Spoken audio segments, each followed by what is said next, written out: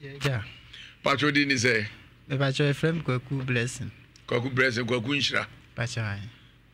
Kwaku didn't feel say 34. You are son and 9. Pacho. Here now free buy. Me pacho fi jache plam so. Ukrom ni ni jaman so. Me pacho. Unim sa. Ba mi flu ho meti ho. Umfro na. Ba mi nim so flu ho. Okay. Kwaku ade na ekoso ane enwure wato ayi. Ofakofi ye koso de bebre ba de ha me pa say spiritual marriage anyhow ha me na me dance so ada e bone nko na me so na am sama madwuma nyina ase ye den kwan be ne fa so sa hawi e ba so be 11 years ni na metna se hu se e sa ade no misano mi kodi mi wo fa nchen me ma mi flee mu no na mi obe 10 years ena mi kodi mi wo fa nchen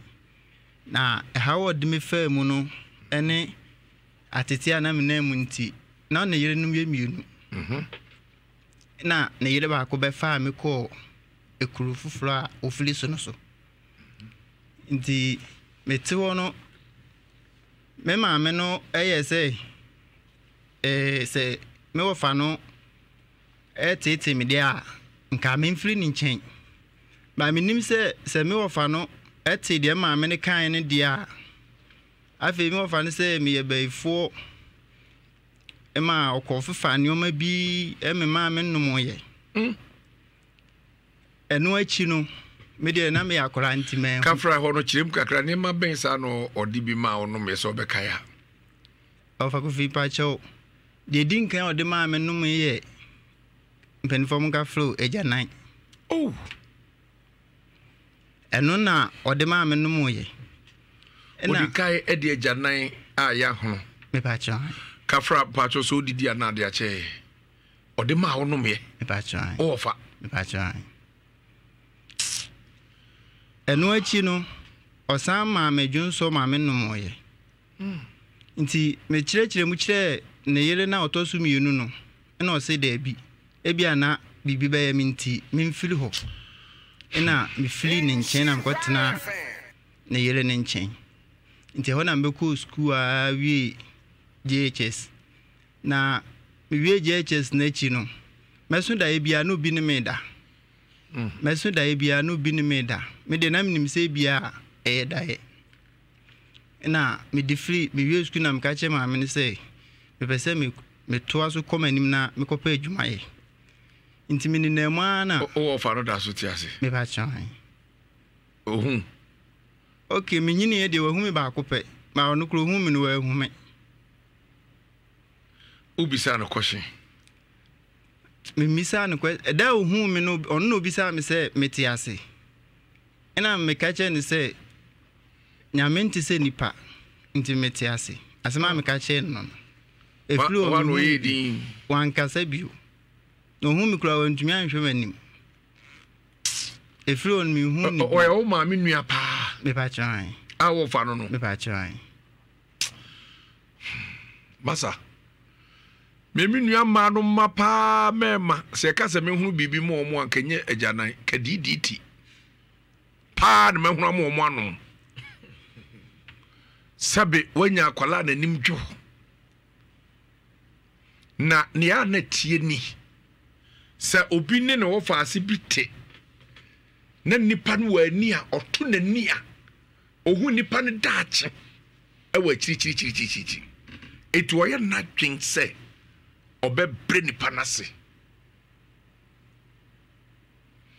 adwumam sa na tie obi ohu sa ko onya yi obeye no do nam se mre bi na o se hetiatia wa nenso ma men ka se mu nkire wo aduaba enkwa ewumu no efi to ka mu kuretimi fifi wo de aduaba no nkwa wom na waye wadwen se wo ma ne mfifira wo de hyafam ho a cement na gusu ko tare aduaba na be chinchini saa apebe bia kwan ketua bi da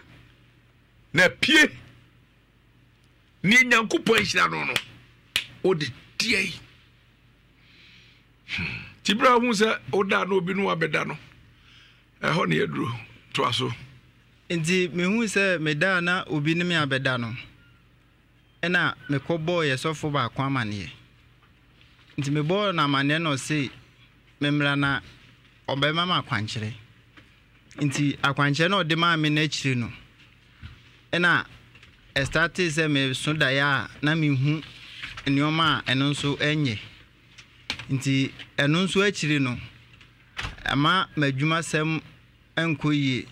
mesu adwuma pon me ho nso enkoyie da bi ebekoyie wate ate ofa wore ko akoma to ye basisi a hey la age for hey mi wu mo ache sanete na mo ho ye ho ye pa eja yo atie for mo adaroma wo de mo mma ye break akra bi na ye ne la age for entwetwe nkomo me minimum mo pa omo ye kire hey minimum wo mo papa mini wo no manante ache obia o how obedru ho na ne how no anko no menyi ni se o de ko ba bia ebeko na ma menche o secret a omo wo enkane a ne so kokko kire danger twemu abenya trouble yo ne so yellow enyo ne so green amono na jese no eye life eye nkwa na ko lion age 4 wonom ne manyina ye green edi dance say minimum pa na say mi ko loan no mo sponsor me kra mi ko loan Doc, ya mo kwa ba. Me yo so eja. Na pa cho ho ye de. Ya ho ye pa bo ade ade worma ya ho ye na wo so e. Oh, erade adom ne mo mpa bo nti, me so me ho den pa. Fa yewura mu na fe yenko maso ye ho enkotie nkomo kakra. Yo, etefo yemfa akonya we so na yenda obibia se insure FM etefo ina. Baby a wo bia no yakopon enhira. Musumfo Dr. Aziz meda Lion Age Clinic Ghana. Ano ana dey ende enum ba batwetwe mapomde ho enkomo. Apomde ade ade ehunye ye pa. Ntinimpa obekwa ba wonye sika na se obe enjoy ewa abrabo mu a. Na se wutumi eden etumi etena ewa apomde mu eye. Now quickly bia na obi tike mu ana se obi pese offer ye namano eye 024 06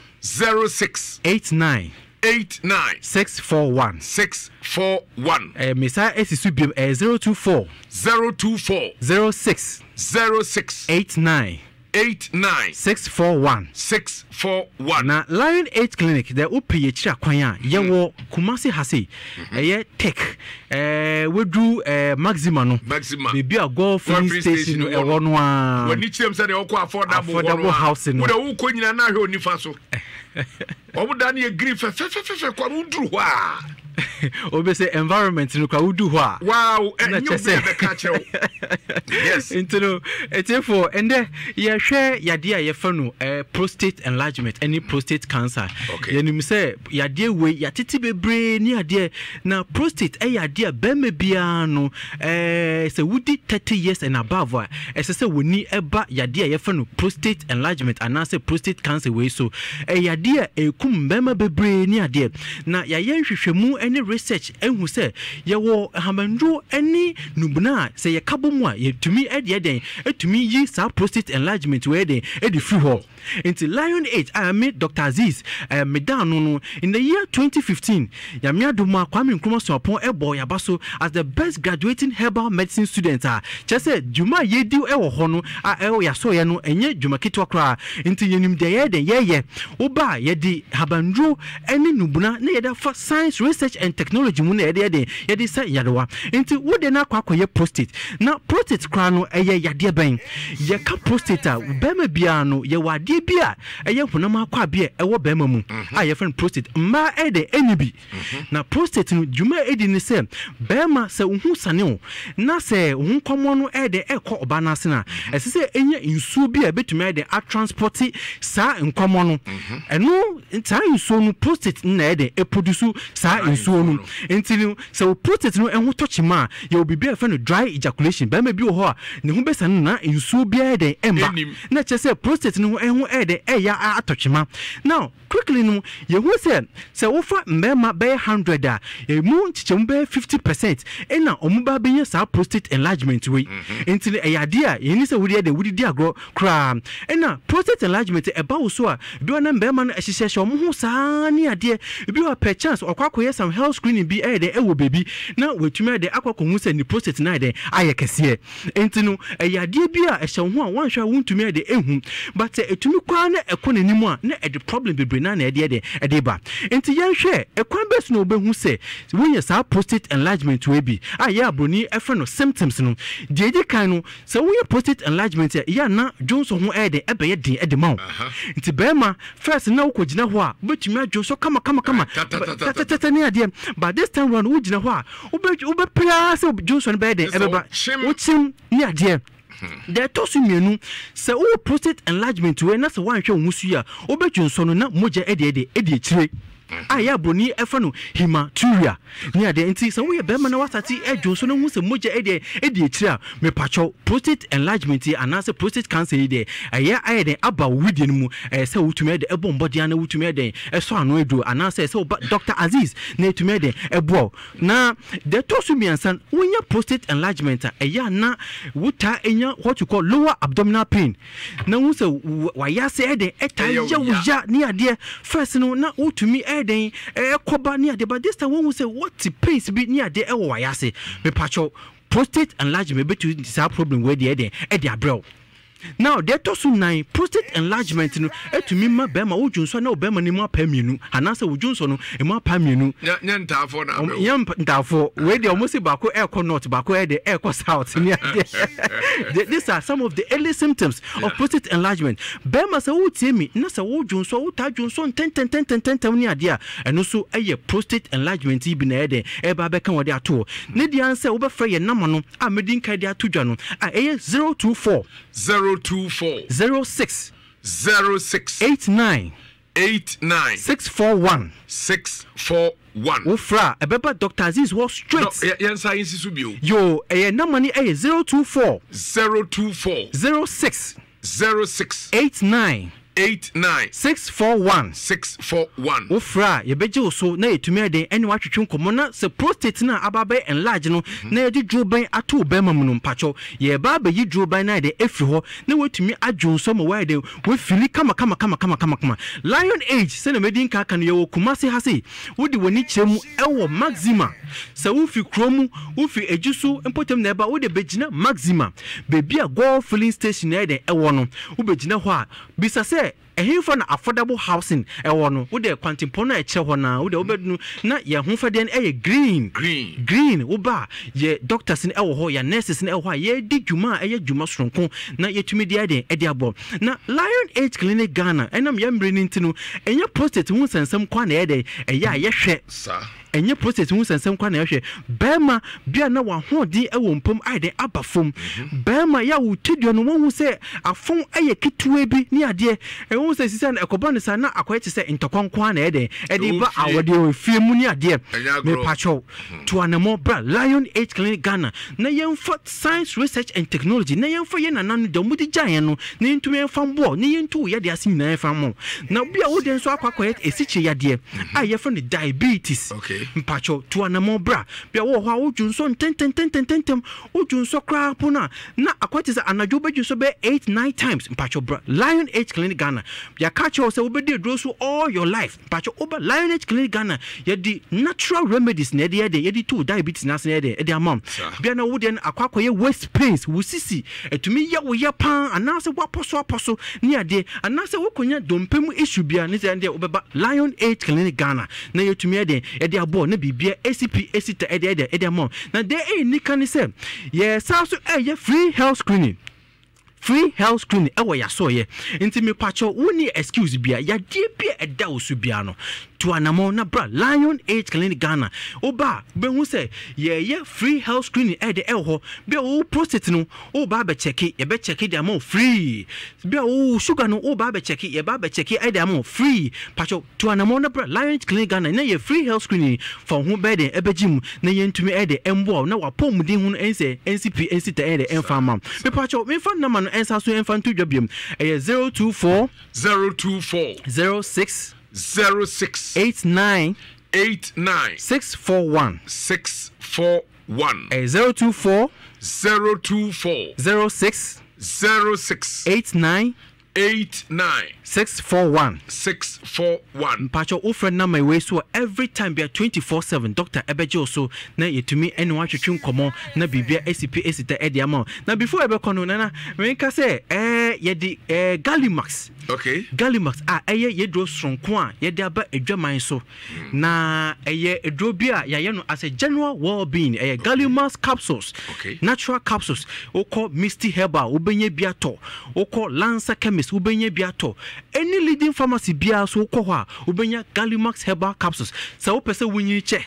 wo pese wo boost immune system ni adia pacho kope Gallimax Herbal capsules e bon ban every yade ho esa so etwiti yade ewo wuti ekose wonase nyina no Gallimax capsules ebe den ebe bo yesa so e de Gallimax ointment e de aba with any problem bia eye nsansa eye dia akototo with any bia no wo use Gallimax ointment eno so betumi ade abo na wo with the night ato so kama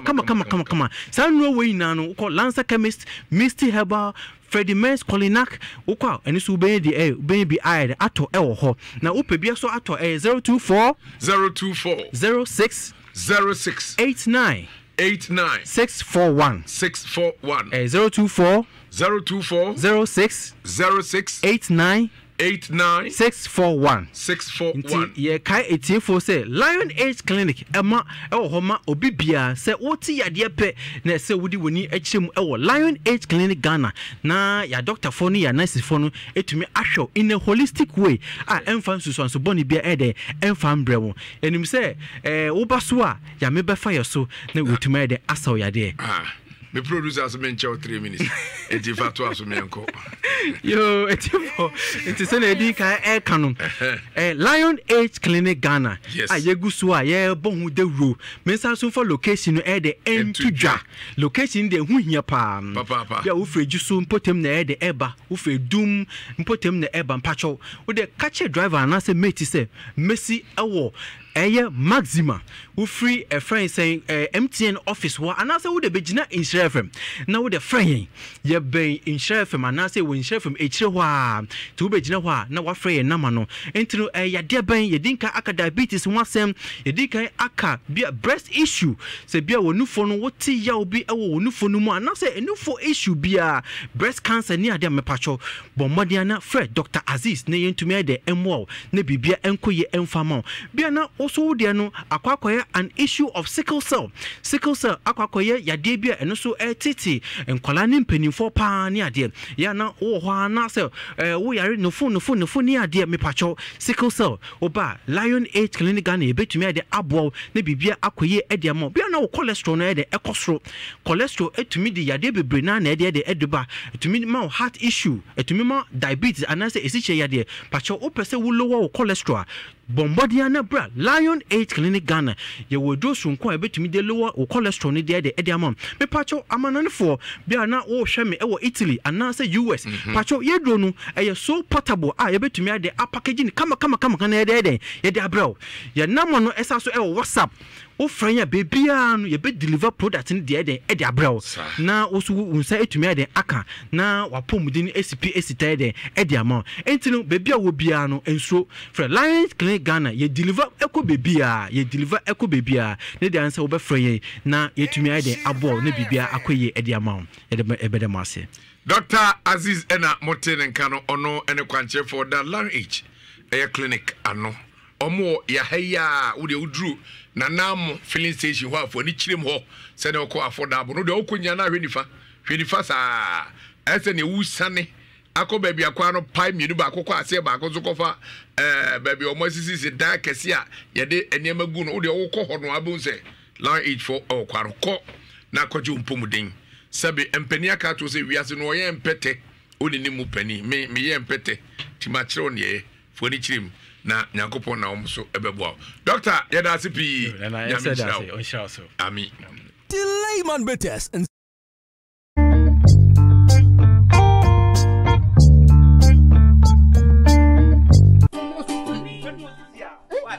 be my name, let me push you feet up for John. Let me push you down on my wife. Okay. 5 to 3. Aha.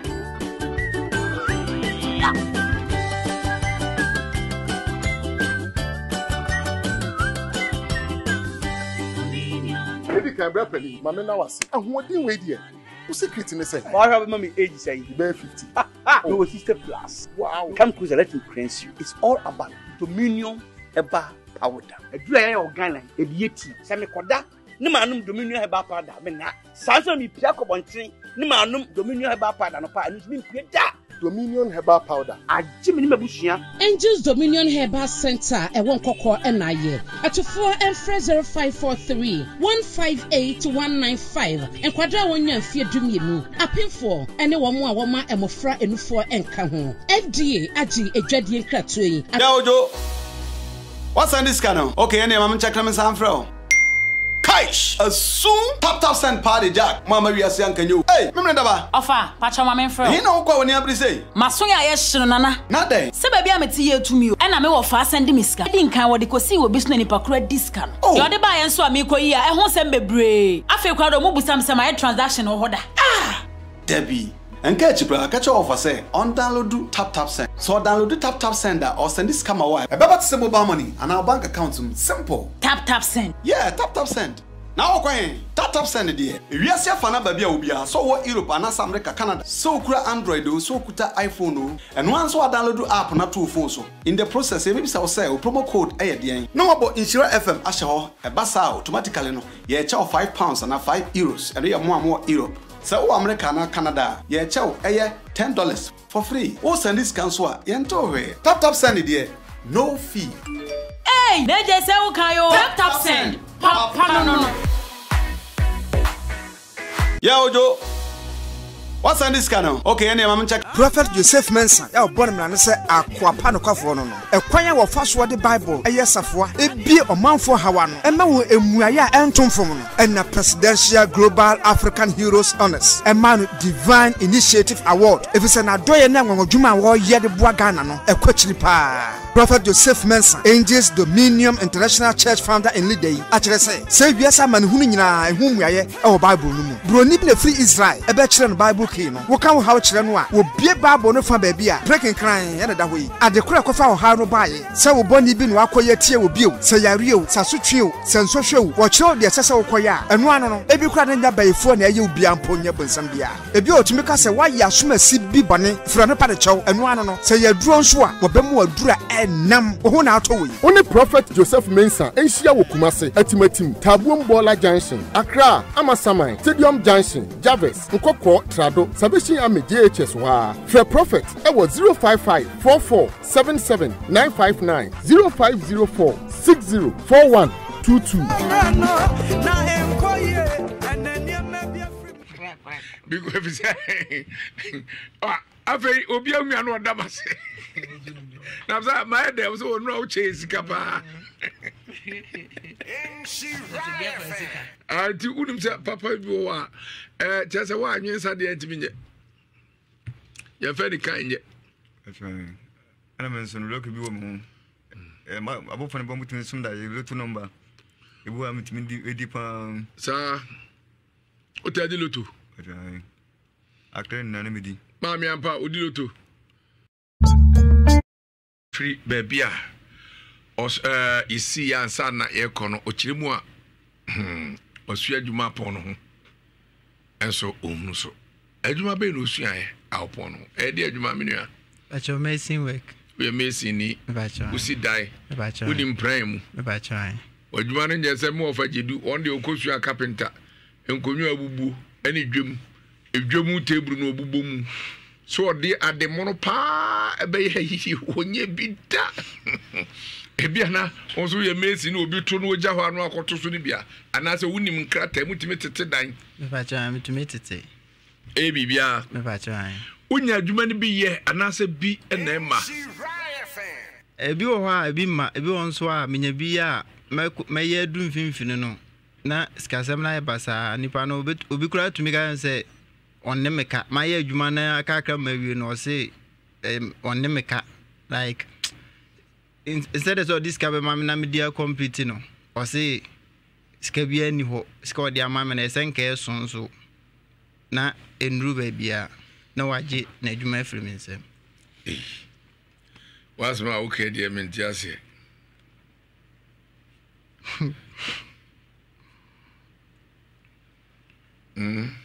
ovago fimpacho dia make an say adwuma ni bibana obi ma adwuma se menkoya charge na me charge no na ode obedja tum se menkoye no ska ode bedin kan dia ma me se menfa start adwuma no me ya kodum finfin na me ka chen se sika na anso onsan fa bi mla o se sika na ode ma me na se senka metumi di ye adwuma no wie ansa ode dia kana ma odi ka mo advance me ba chan and you can alabance omo alabance se fedi ka ye adwuma no wie me ba chan na bi akodum fifi no aloko o ma bi fa nso so a me ba chan o so no ka o so ne me ka na de ti na ni pa no kwa adwuma mo nyen krata mo bi amfa ne sa hen krata na se me ba chan na minim se sa na ato aso miensa nte firi ono na me se da bi isi ade me an kasa se magie adwuma ye de menye bio nti obi kwa no afle me eno nso na obi kwa no afle me no se me kwoto aso na wotwe mienu miensa menye bibia menye hwe na nipa na ga se adwuma na sa ana se scan ho nti me mleki me bleki na mani beba me so na omo ye onya de ofago vijesa me ya de pa wini blogo to me pa chan eh ne o ke de ase ya enwanwa enti wenu susu se bibi ewa akire enti na abasa na me pa chan na o ka se o ta so da e boni pa me pa chan da e ben sa na ta so me pa chan bi wa maso da na me gina nsuum na nipa gina konkon so a o mo pese o mo so mi mu nso o mo ntumi nso mi mu bi won so amaso da na o wodi machi bi won so amaso da na makohu like nsamafo samafo no o say TV mu die ni bia o mo bon grandpa no fa che o da bi ana o mo ni party say ne a we de bi o mo ye ni party say ne bi o ha obi a minim no bi won so a minim ne da o mo wuo fa che ai obi a oni na wawu me fa che ai na o hunu daim me fa che ai no mo ka che o se bra o mo nka se me mla de ba se bibia menam no mo ho beble me ba cho kafra wa fa oba bia show no ana me fa cho da bi me fa oba bia show no bai ensem no wo kekan de ase me nka set sawo ase duabo kakra bi di san semi a wo kekan achi ene dae a ohuhunu ukira nso mu ene ade no wa fom obi amana hani pakro amana ka cho se sebi obebu odua ana bibia tisa e ba cho me de obi anka so obebo mi dua dade bai na me ne gebineti na okwo unu film nti tamom kosie ne de manko bi ọmọ mu kọ ene se ne papa mu ene ne maame mu kosie na ọmọ de nioma bi ehyehyɛ adaka no ho nti eno ne ade a me kai se bi a maya ọmọ kanche se bia nipa oku no ana bibia tesa ọmọ kansem edi ekira na so de niema na ehye ho kwa okay me na manko esiye ho bi nti ọmama manko ho bi nti me nim de ọmọ adai efiri se ono ba no ye ya ofiri mu no ede na amo anko yi na se ọmọ ka se oba ho mbebo ana se di nti na amo anko yi na se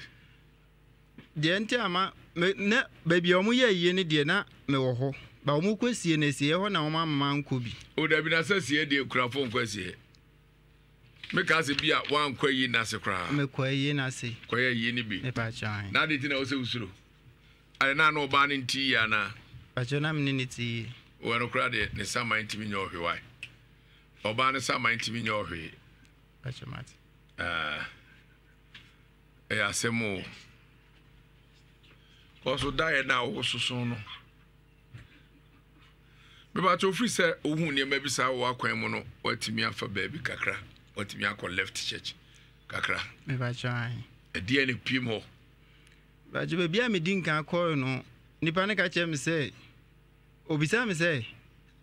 atekreta afa nua nua ka efa nua na say wo de ka di nanim ana se na chi ade yin na ehu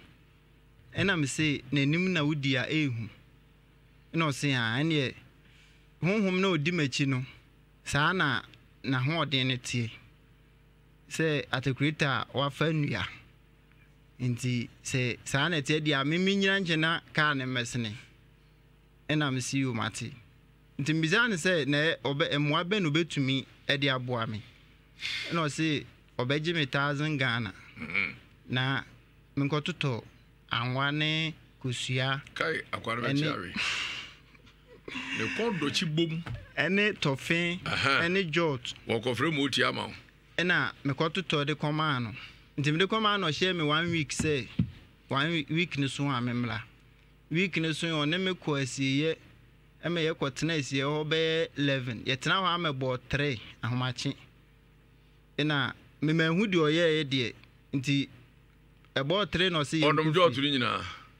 Okay, tama ye kwesi on de osojo tunu mienu.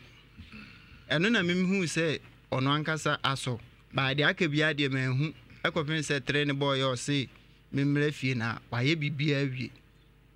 Ntina menim se bia waye ne de eto atwa so.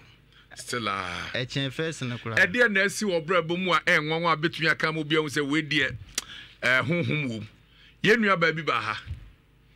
Ono onya sika ebia 100 Ghana cedis na ode to ha de bo to so a obeye na mu 800 ni ho ena man ba ku bi so a che kakra also no aso man pontin potem ho also de aduane si so na bene na wa nyina so aduane si jaso no otete gu adiem wotia na wo fa ode adi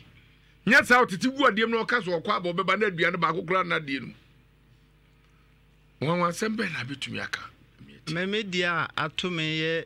a memi hu se enwonwa eye me wonwa ye mienu. Ba ko na oba me ne tena me ka se owuye no. Ono na onyem. Nti awo kan no kwesi ada. Na ye de no call hospital. Nti ejwa benada na ga ni wuye. Eno ne de di nkan. Gen we na ye fle ne maame no ye fle na busuafo bo na mane no omo se omuni minti o ma gen ni she fridge ma 1 month to 1 year eno achi no me ko bo besia e wo obi ho se nkam de ko haidan me ko ji scanner na dwo be 8 na me dis scanner be to dem se ade achi na nkam de akoma fiura no me dis scanner be to na ade achi no me ko fa de me dia ho dada ne dia soso na me dia koma fiura no me ko ne scanner me ko ji ni pa no ne na ho menzu nkwa na meti dem ho mnyo me ne obi anete eno ne ade a bebesi na kura se me ntiase de ntia scanner ira yo oni enu a baby de be also be kakakra mame nko entonso na me nko chia Ernest ne yire adwuma o na ase tutu to baby go filling station Ernest ne yire adwuma o to baby go filling station on fa dwumadi India gro omutie pa Ernesto me chia na makọ so ame magazine eho na me ko chia atija babata estate omo ene ye alternator ene starter Wajuma papa do na so per state ana a teacher magazine babata baby obi aminu amechia wate na dubedi enso momfa eni agro minu aba emoajo yecha pacho de eni papa pacho me bra obra no different fathers different mothers and not different fathers pacho so na mama ne so amo your papa bako pacho de okay what did you say pacho frame esi esi enfantien wa esi eba as no record Daddy mpacho de ko so de bebre. Also there now. Daddy mpacho tamo mi so ano. Me wo be say 11 years no. Na me da me so da ye boni ba. Me so ani ntino na me. Me so da ye na bi wo ha me hu say kraman de manim na ye de chin na asamensa ato kraman no nti. Baby akraman no be fa bia no na di nachi. Me di nachi. Ebi nso ho na wo wo kese pa di mechi wo. Da ye ni mo be time sa kwapim se me ni so beti me. Ebi nso ho abum se me gina sum me hu me ni me hu mechi. Nti ni na mu na misa nti za da ye de na me mfa ma aju nkoso ye nti me ni free ye still na ye koso. Nti me kwara sorry na ye sofo frame na o ka kire me se me nim ne ye koso ma brabu ma na me se Debi. I know beside me said, me ankasa me show me ho a me okay de. Nti na my confused and okacha me say, me no hu say, ye de me ama aware dada. Nti no be me bi obeba ma akwa mu bia no, enya ade obegina. Obeko. Na dad me hwan so ayampa nso. Oba me bi obehu me bia no, me nya ade ni kofie pe. Ntoko bia amba kasakasa bia amba okwa ombe bi ma to aso sa anti enu free ho no yare na aba me wo ha be unsa ma yare serious me kwa akoda hospital me be fi we yare na ho mo jare ana na cha me kwa asa na muka me kwa mo si moje bia ni me last month na me yare ye me kwa ye no muka cha me say typhoid fever na omumma me ndru na me be fie ntino me be fie no menum ndro no me hu se me yoke ba me tirim ho ana me tirim hihye me mentimi antia me tim fanto na me tinim hihye me enti me ne me bra akasa na me yetwe mu kire no no se sa de ame mbɔ mmɔde na me mbra ne nkyɛn na obetu anamo bi na kyerɛ sɛ ɔne me ne obro po asempa o se opeso obo na so nyo asomdwi eme ma se na abo akwa mu omo kwa ho ma bio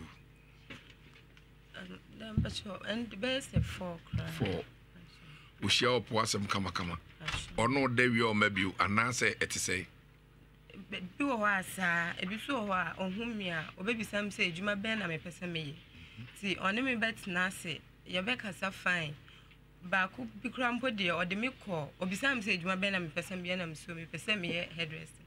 nti ye call madam no ho ko kan bibia ye call Saturday and okasa Monday no obeba na ya ye bibia mene no kasa Sunday anadjube so 12 afi ade a chinye ma ntini nka bi ma besi yende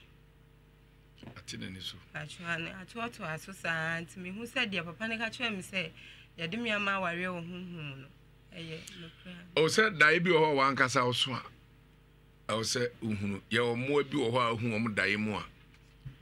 na eyaye ensem bebre na yedi chi ato nsa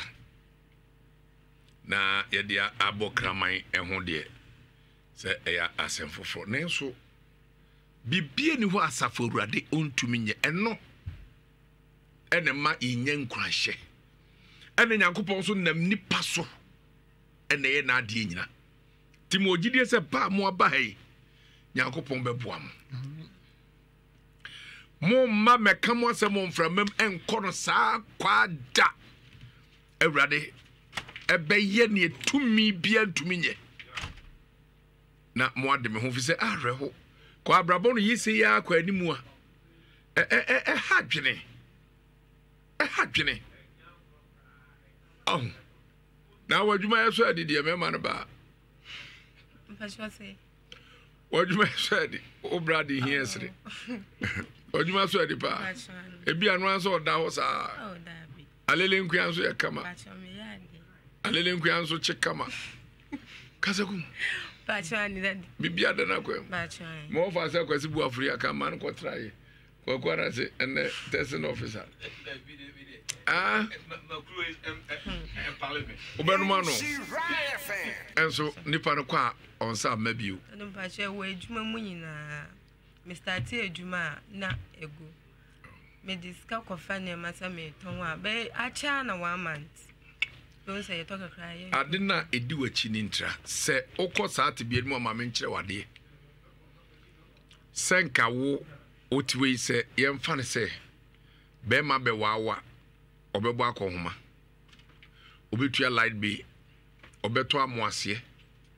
Obehwem kwala school, obe bibia, hunhumu no entisa. Hunhumu no, bema wale wa wo, ena abon hoka. Eti usika unya no. Udi bi tua light be hunhumu. Udi bi tua water be. Udi bi tua ntisikare ba wonsem a. Ekwa ebefa so akono. Unhunu. Umbom. Ena wo enipa no hoka. Se nyame amfafie na toatoa so che. Enem yare e ba beto so no. Wa hwe ye aduru bi no anu mabeko. Ena besa ma usisi yade den bi. A wodwiro kura wonte ase. Sa na nam yade ne tie. Na eya wohomone ena esa. Ni nyina bebre wa asase so. Bebre nso timi ye yen fom so. Obi o wa usa. Se wo se bia usa ahososo kakra. Na ogira bontre no otwale. Obedwale saa duru ba bi sebe. Enwi nyina beba na se no ogira bontre dwale. Obi o no wani bone no de hunu. Walele nkua no a no akoyo ho ade hunhun. En fe. So da ho ano.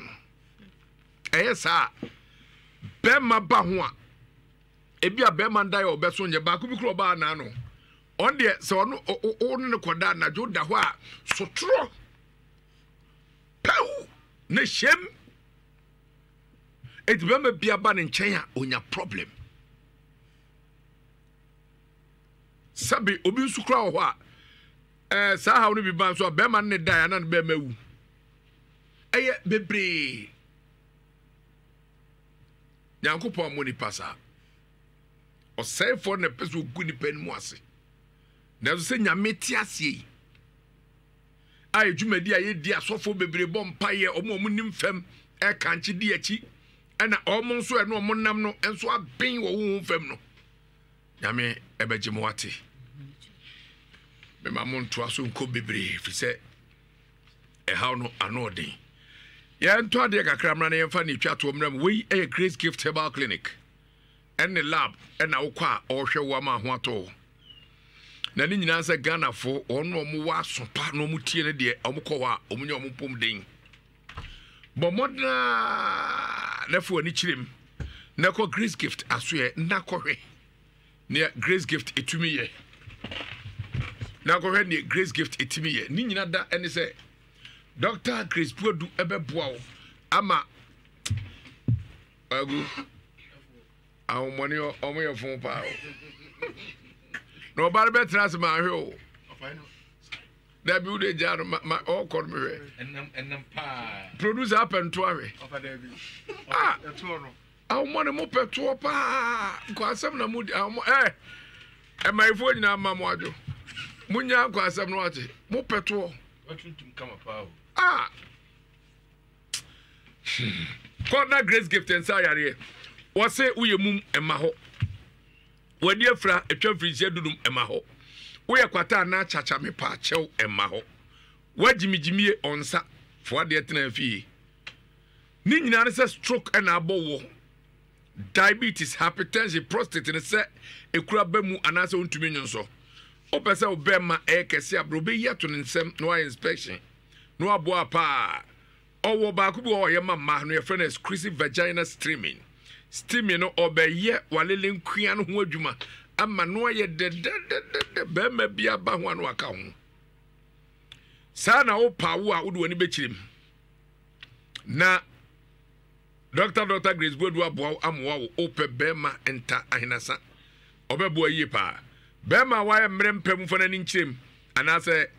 enam yade ahodo sensa na agu ho kuruche obesa ni nyase yade aya modi nchirese ensafo ni chemo Grace Gift back ni kumase ya ohwim esku janche barkese kwatempo no so enkran new achibota petrol banglo yenne Family Life International School die nwe ye numbers ni fa ne frɛ 0246 518 003 0246 518-003 and 0543 32 0030 0543 32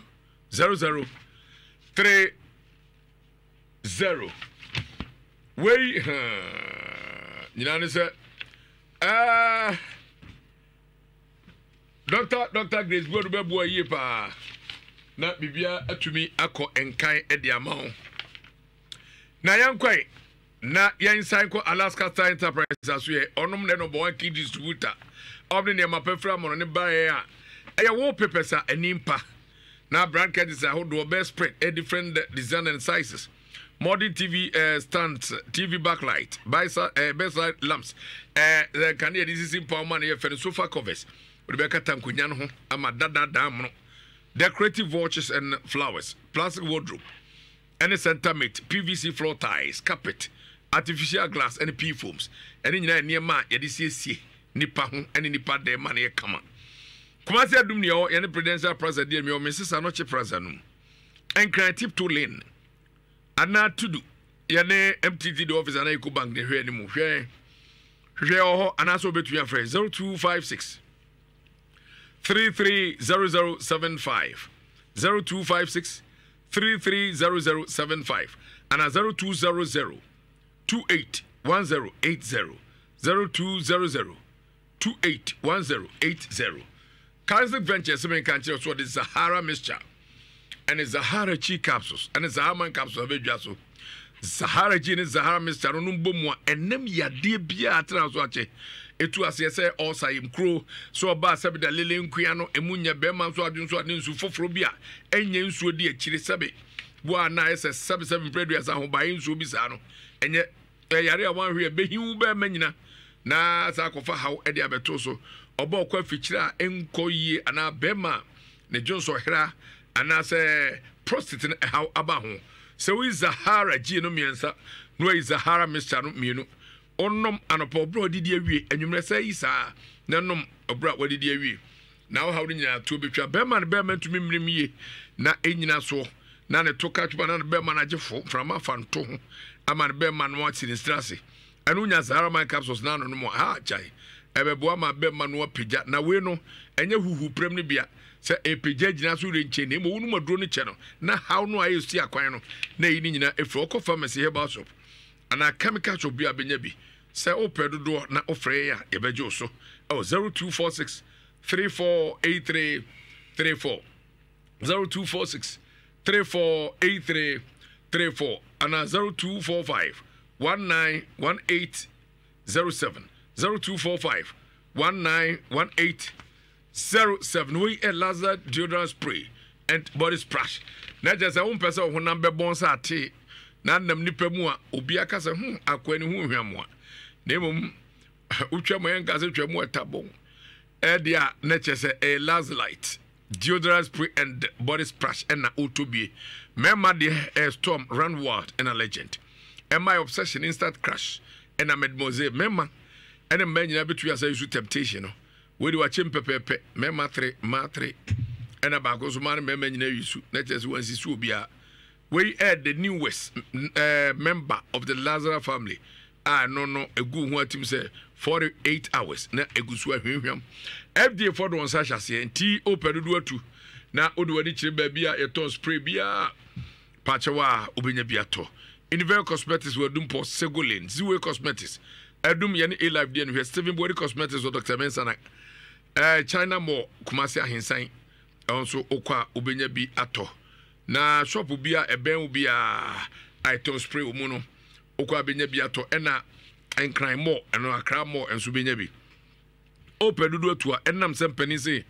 o Japade do a woncha bainti udo ni chiri mo Prudential Plaza first floor ha Mrs. Anoche Plaza do mo Prudential Plaza hwe ni mu ho ye floor there omuno first floor Mrs. Anoche Plaza ho na be hu na be frame 0240 152204 0240 152204 and 0248 315 258 0248 315 258 nom sapa wa na ukura ufunu be fe and sabi wa no a bedroom se wo be wo no ahwehwe asa adwene egu nkwa mu kwansa ase wa ye ba se wa wie sa mo akoni adu eno nsa no no ma so do nsa bo no a enyen sapa bekun nemom unya Black Rock Honey whiskey eye wo ene de whiskey afra ehwam esae de onnom na akokasa gu oba ho o feel good nemom ensa ba kunu ameka efe no fu yinsa onnom na akokasa gu obu onti se ne wa weta me so obo mo so bedom Black Rock Honey whiskey na ekogu yemu a na wankasa be nso anom sapa fa tachere maso a otede irede manum memanom packaging is very nice. Now the ice and so come hwegu na grassy as sukotwia ateno na chese o no mo atensu agu no na wo no mo uwia se wo ka bi na wa no atrem unika wo de bo no akotra bibia ye kulem we kasa preko for ene de aba unya fishe du nwotwe amenu bi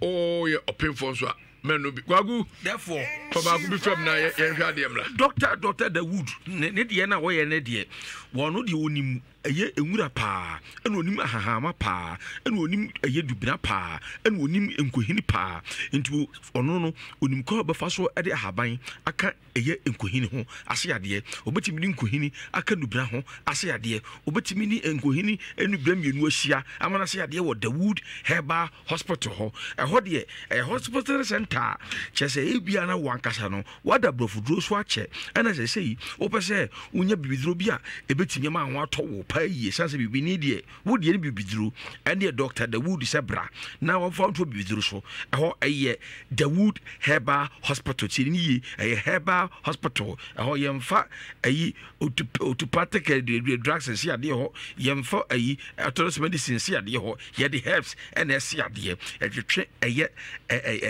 nubrano ni ahaban mu nsuo no ni efficacy de wo mu no body best extraction eno de no wo ho ene ya apply Dr. the wood who was here the inform so e wo ho no mo enti farmer me a wanyini pa akoni miamia ne mpom won so opese ogia na so pa yabra the wood herbal hospital na yemo the wood 360 and the wood ointment so abadwama so eno no eyetwi nyamemene mesechi nyamemene say yesisi yade wa poso ya na ye oya odom pem eya na twehwe wo ya na ye oya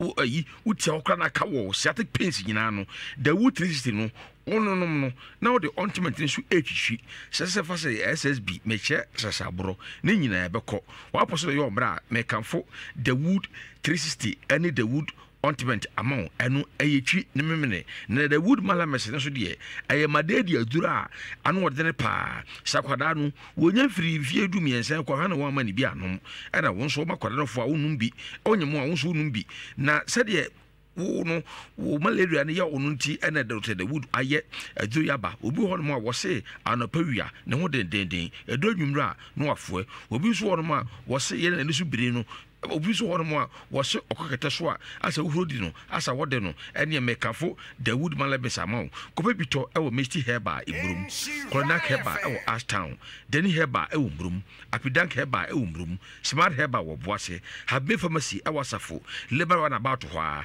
frɛ Dr. the wood e wo 0241 244012 and 0201 681717 and the CDC na di wom Rankas Ventures wa mo de omutunsuo se fa se yentunsuo ba bia won ma na ensuo no traffic bo a eya Rankas for bi to am da na be ba ho na no da na be nyansuo distance is not barrier dan ye ba ofi ho na no ye be ba nsuo sansa yen geological survey juma enimisa ha na nsuo ni wada ye de afidi gbo ho na be nyansuo won so wo boho bi na bia asai ye be ni yie ma boho mechanization juma pa afa nsuo no achigi kala aya na ebon opese emiti the standard of pure water ni bia da ye betimi ai ma nsuo na de aye de Rankas Ventures se bia mu yesuku fo mu ya campaign fo individual ne community fo bia pese ye tunsuo mo ne de ene mo hweyen e wo apem so de duako eye emna kwan so ye number say eye 0553 63 1198 0553 63 1198 and 020 08275 no WhatsApp yen Roman Father Rodie I very potent for severe pains obi hon mo so water ne sa no aloko obi hon ma wontimi tiri kotodwum obi hon ma wontimi entretri ni mu yi severe joint pains no wontimi tiri wontimi ntwu mu no ado we bema ebesa ne sa no say efa say bone pain udom pemu ana say general weakness bi de bia why moso ado we beba wo hye say for kidney and liver problems menstrual pains ni disorders nyina no say for stroke ado we ye ho adwuma pa yemkro ulcer and spinal pains nyina no wadru eye Father Martins Heba Mesha Roman Father Ediaba Roman Father bam de eno de say baby yo ya udi chia na bo okwadwuma ba udi chia etima oda pa Roman Father ontiment so de ye fe no scent and no rashes say eno no ya de bia ye hunamani kunchi say sa man pede afel wase ne de enti ka se no rashes no na no scent so de say bia wo no ya na scent wo ho omotuom eye wo na kokko ho wo na ntem ne ha scent wo ho sa no a me pa so bia scent wo bia no wo de fa Roman Father ontiment na efa yonku na fa sra be pacho obeja bi wo pharmacy ni herbal shop biem obodo du otua frɛ 0243 115 948 0243 115 948 and 0247 646 806 Mame Dagomba sire mu se yeta no afi mu na wo so ne wan gosu guda enti woni afidie na emum owo eye aduru enti se yade bi na hye wo ho e na wo pɛ aduru kwase wo zo di hwe dokwa eto ahye de wonim se abene Mame Dagomba de wo so di onim se wo de oyade en wo sa yade e wo de hia da heba center ho e wo nkokɔ awenade sabra me no kasa de hia da ontiment e wo dwa ma so no se fo sesabro hona woni sasa e timi pai eye pompo asa tumu dwa se hu na ho ato akwara ne ho ta ye hye na wati nkoi bi na wo ne so ye de nkoi bi aye de adon no yi so kwa afia kwada no so na de hia da heba mesha so malaria hypertension diabetes anase wo kura wo ye wo dwa ho adwuma ye no so bibiriu wo kura no modi bi atimi to sare bi no no mayo no untimi tibi de eni mekanfo de hia da heba mesha ma de hia da capsules eno no be ma me patro so de moja de di akiri ojo so ya na wote ya pa ojo so ya na pa mienu ojo so ya so be je ba bi wo so ho no mo ya na nsa abegu de ba ho wo de white ara ana so ta iti wase mekanfo de hia da capsules ama bema go no akwati a waduru pa no de hia de bites eye kokoduru a enka kokodu bi ho no mo a wo kodo mo a sebe wo hwa bani anu so no Mame Dagomba de hia da bites no eye kokoduru ende enka ena de hia da macho capsules eye memaduru enre wo nyina bi wo Fredimens Blessed Requa Colonac Best Pharmacy Denny Heba Beach Royals ena fi smart Heba wo boase das pharmacy so ewo eye kono ni Judas masemu nyina producer po hokwa beje biato de hia da Heba center Mame Dagomba da no wo kokko awenade Mame Dagomba ne number eye 0242 712 and 0242 046 783. Many about Benkasa Munmame, Ijana so a quano. Memoir, Patria Frose.